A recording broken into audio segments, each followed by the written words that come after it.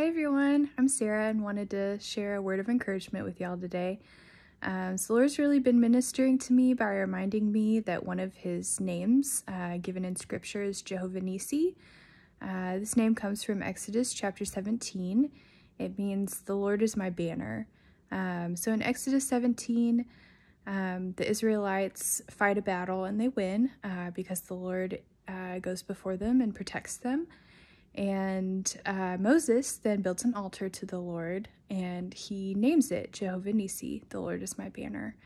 I suffer with chronic anxiety, and so being quarantined has been really rough for me. And so just being reminded that the Lord is my protector, that he goes before me, that he's with me, that he fights my battles has been really powerful for me. But also being reminded of who I am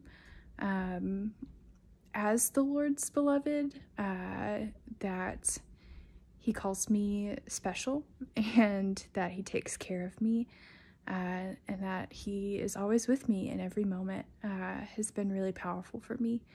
And so I just wanted to encourage y'all, if you haven't studied the different names of God throughout Scripture, I'd really encourage you to do so.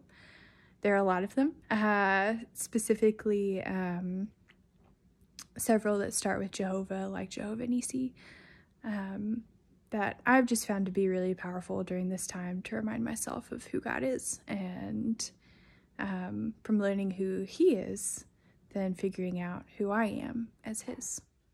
Thanks.